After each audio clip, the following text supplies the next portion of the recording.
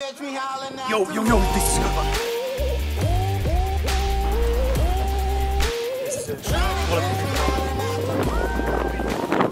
I'm on my way to Arlanda right now, taking a flight over to Amsterdam, Holland, and I'm gonna be meeting up with Sean Wit from White Label Fishing, and we're gonna do some pike fishing.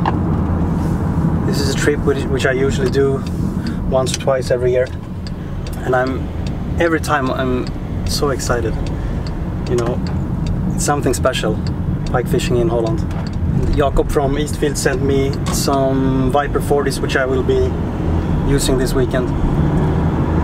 So that's pretty nice. I guess I should be focusing on driving, not filming, so see you at Arlanda.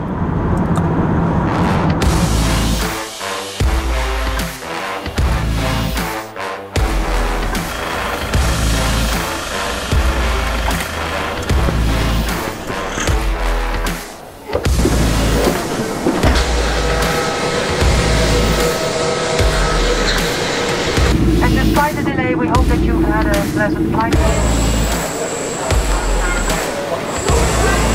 Rebelcell, finally. Took the train from Schiphol. I don't know how you pronounce that name, so. But here we are, just one station to go. Here we are. Hope he's home. Little bastard.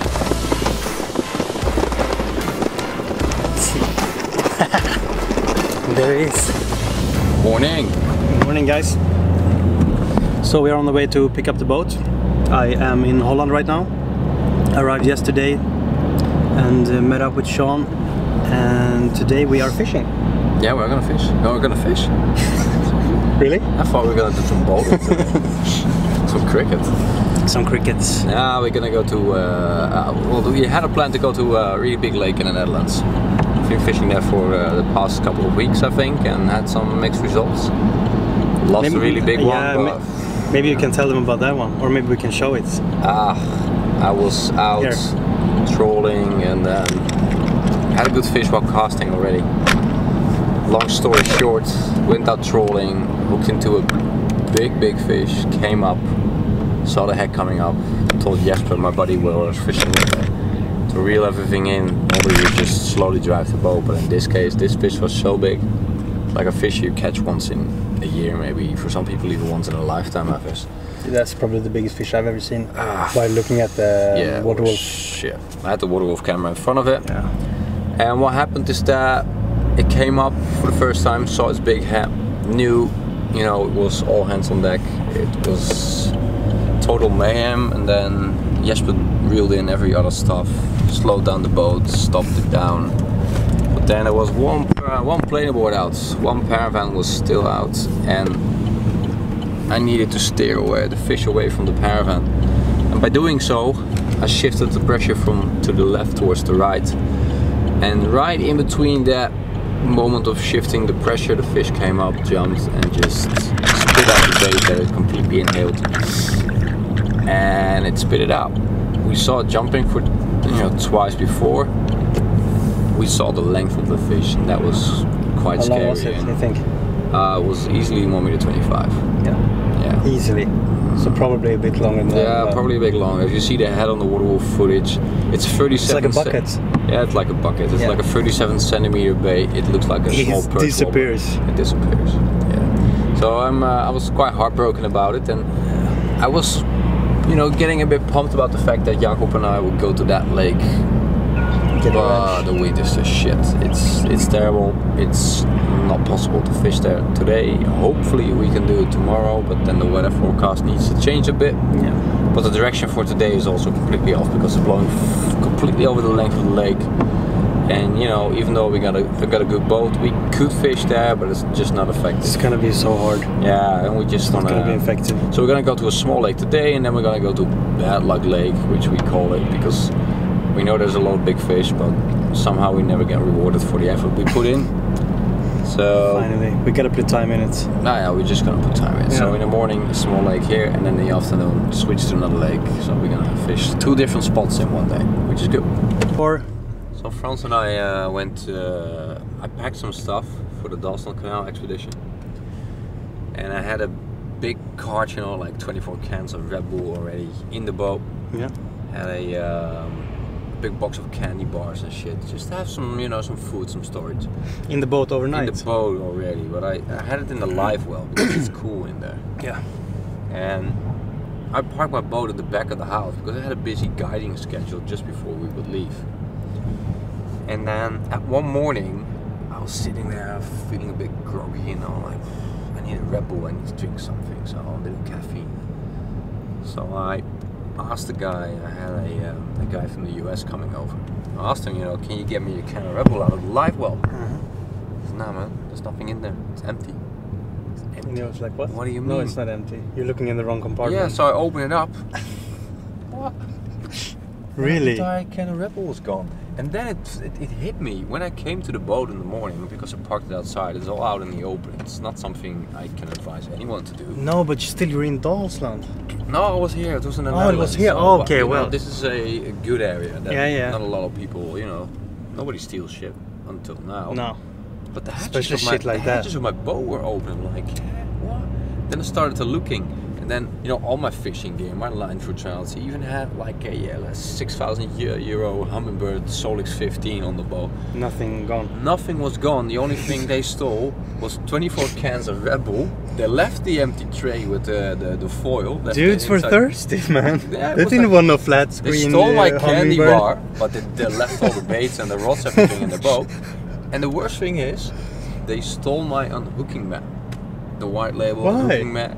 I don't know. To carry the Red Bull, of course. I think so. Yeah, just to because carry you can actually lie underneath a bridge and pull it over it. So I think some homeless guy stole that shit, man. So. Okay, so from the bright side, you got a hobo with good mood right now because of the Red Bulls, and he's doing PR for White Label. Yeah, I think I'm gonna get a lot of customers from the hobo community. Wow. Oh, that's not your usual theft. No. Stealing food and drinks. It's weird. I mean, talk about priorities, man. I mean, he could have stole that Humminbird and have of course. lived for like the entire year. He could have Red Bull for the entire year, He's not a smart homeless guy. Wow. Maybe that's why he's homeless. So, well, now I'm saying something offensive. Bro, that was offensive, against all our homeless followers. And I'm gonna be punished. You. By all that. Should stop talking. Should focus on driving. And we start with picking up the boat, get to the lake, and we see you there. Ciao.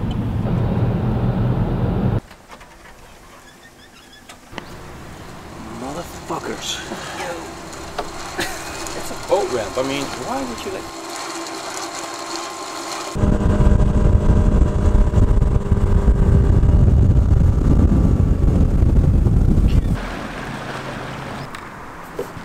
Go? Yeah, man. You too? Yep. Since you came by airplane, I hand you one of my rods. This is a 240 gram Savage Gear Custom. It's 258 centimeters actually, which is, I have to cheat a little, 8 foot 6 inch. Perfect. For you American guys. Can you tell me that it's centimeters?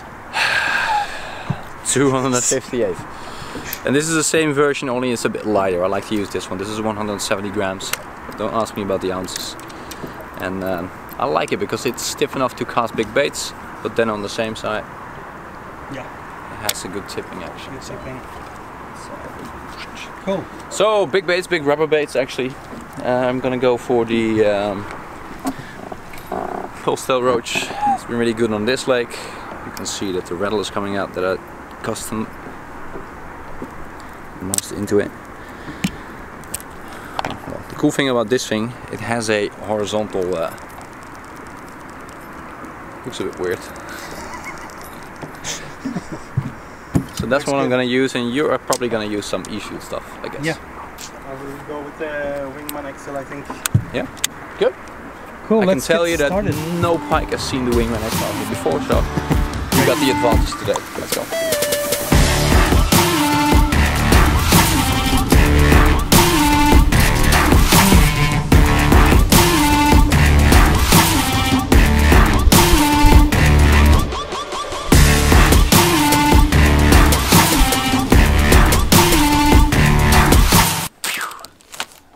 Always gotta bring the Rebelcell. Rebelcell. I'm casting the Wingman XL. It's just a shallow screw attached to it. Then I can easily work it over the wheel beds without getting stuck too much. I also used the factory-made Stinger by Eastfield, which has this movable pin, which is very useful, so you won't tear up the belly of the bait, so I can actually just move it. So far, how much steak did we get, Jakob? I got one or two actually, Yeah, but you get one steak. yeah, one in the start. But we're getting harassed by these assholes with sailing boats. I mean, who does that? We're fishing here. I mean, the audacity to put sailing boats on our fishing spot, our lake. Ah well, just gotta make the best out of it. So, should we wrap it up? Next lake. I think we should wrap it up. Zero activity. Well, we had a few takes. You had one on the Minn Kota. Yeah, I did. I had one on or two actually on a roach. Had a lot of small perch following, but it's not what it should be. So just gonna go to plan B and see if we can find some active fish. can't get any worse. So off to bad luck lake. So, time to change the name. So let's go. That's the one.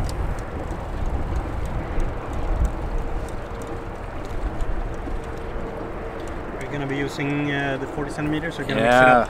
40 centimeter. The difference with most setups is they use a free treble setup instead of two big trebles. I kind of like to use these. This is a 4-0, this is a 4-0, this is a 3-0. Instead of having two big 7-0s, which are really, I don't like it. They just, especially the original ones, to me they do too much damage. I know it's still fishing, but if we can minimize the damage, that's good. You also feel that you have a better hookup ratio with 3 hooks? Yeah. These are sharper, they penetrate more easily. And with the big ones, you have a lot of open space where they can just get a free pass. And this seems to work better.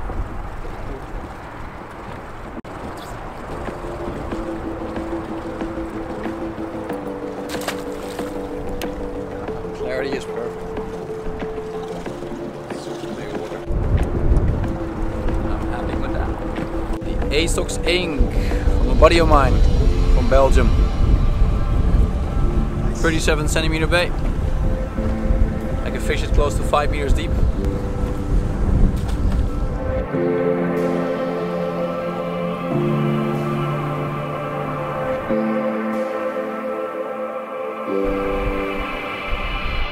Guys, so we're on day 2. Gonna do some trolling and maybe also some casting today. We had a really hard day yesterday. We couldn't really execute plan A because of really hard winds, so we had to seek shelter in smaller waters. But it looks a bit more promising today. A little less wind, and yeah, we're gonna start off with some trolling and maybe later today some casting. This is what I will be using today. This is the Eastfield Viper40 centimeter. It's about 500 grams. Really big soft bait. The built-in system, even though I use a just gonna hook myself first. I use a special made stinger rig for this one, with a treble system with 3 hooks that will release like this. Much better hookup ratio, and you do want that extra treble on the back because it's such a big bait, you know. And it was slow yesterday. Jakob was true about that. So we're just gonna do some trolling on a smaller water system. Like you said, it's not plan A, no, but plan B should be viable as well. Yeah. So big baits, Jakob is fishing with the big vipers. I'm going all in on the 40 centimeter baits as well, so 40 centimeter trouts, the 37 centimeter Esox Maximus, something I'm looking forward to use today as well. And some smaller stuff. I got a new prototype from Savage Gear that was really successful in the spring. I haven't really used it during the summer, but now that autumn has finally kicked in, especially with the wind like this, that bait looks promising as well. That's the fun thing about trolling. You cannot use one, you can use two, but you can also use 3 baits. Yeah. That's what we're gonna do today, so. Cool. Let's go, man. Let's get it.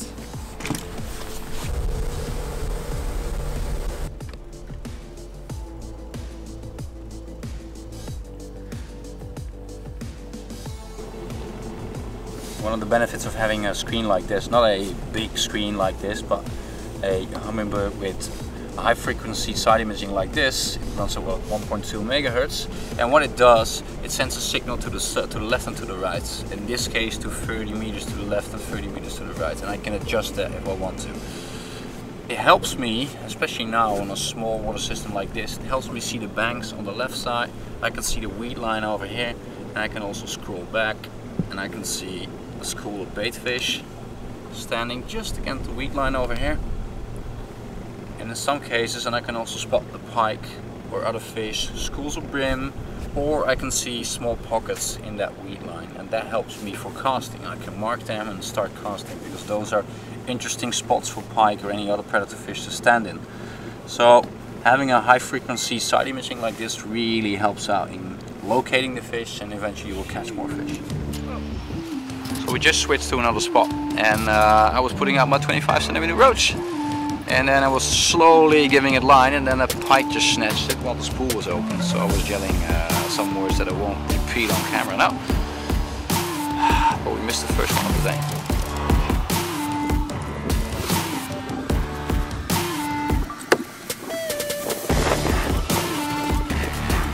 Yo, this is a good one.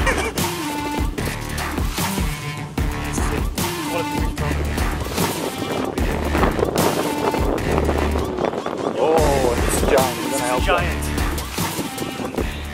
That look good? Oh shit.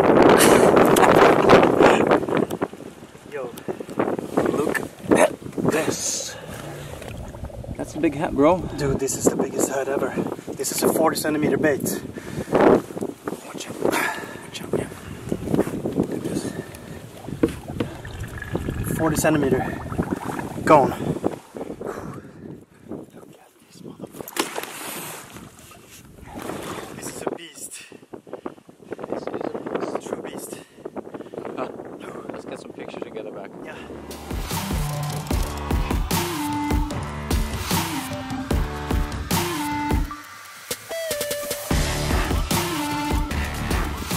That just happened. 1 meter 26 on the Viper40, and actually it's my first fish in 5 days of fishing in the Netherlands. So yeah, I really struggled for this fish, but finally she bites.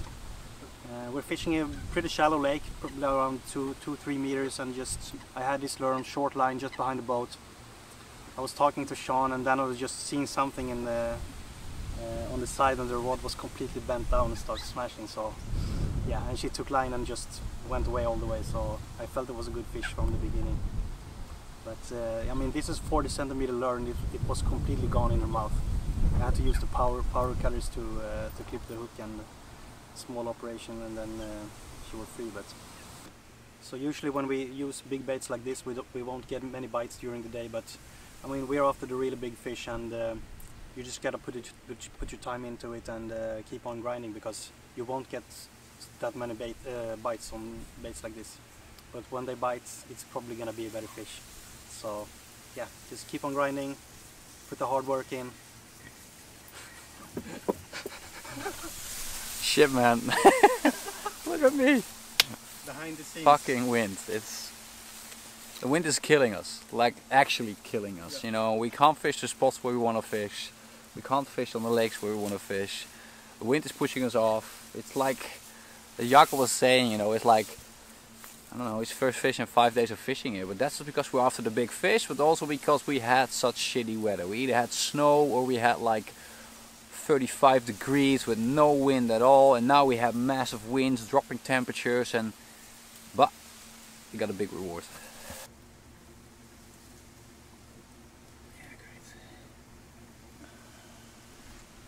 Cool. So what's next? Just get the baits out and keep on fishing. It's on. Back in business. Let's go. Hey Jakob, I got a present for you. Thanks, bro. For your big fish. You need some vitamins, some energy. Perfect. Oh, is this a banana? It is. Nice. I feel that big fish vibe. Ooh. Yeah, it smells like this.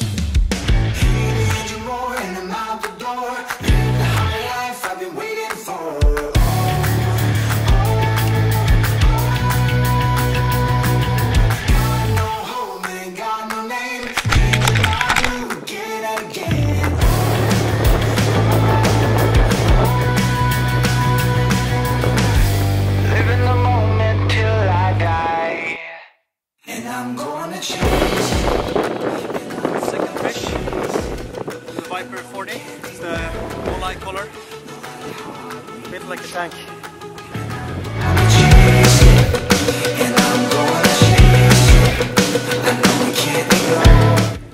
What just happened? I was checking if there was some grass on, and which was correct. And then I, you know, let the paraffin slide down a bit, slowed down the bait, and it just made a stop like this, you know, and then a big meter plus pike just swooped up, grabbed it, but there was no tension on the line because it was opening my spool, so bad luck. Living the moment till I die.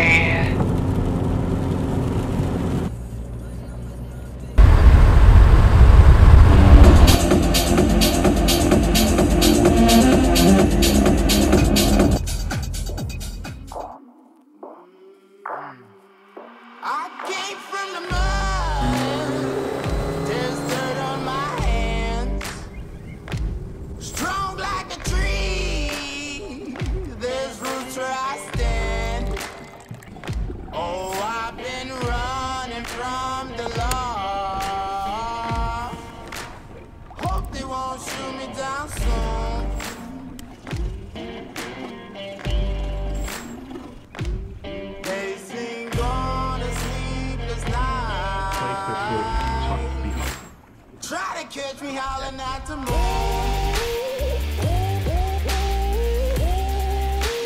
Try to catch me howling at the moon.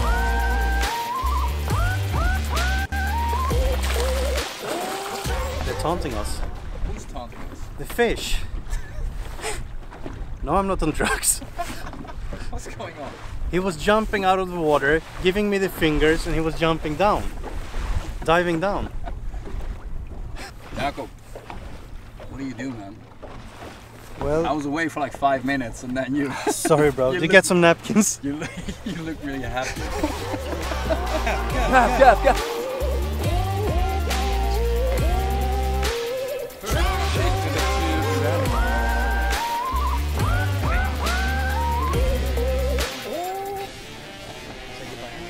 When it rains, it pours. Water's up to my chin.